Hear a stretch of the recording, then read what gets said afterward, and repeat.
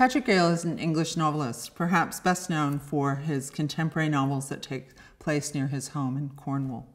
With A Place Called Winter, Gale has written his first historical novel. The novel tells the story of a gentleman and his wife and child living in Edwardian London.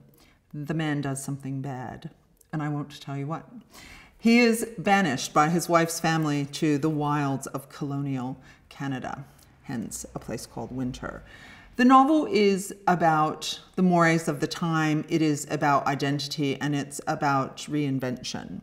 I think it will be both familiar and a bit of a twist on Gale's earlier writing, but it's a terrific novel. I was recently somewhere where when the woman I was talking to found out he was coming, she just set out peals of laughter as she had given the novel to everyone she knew for Christmas.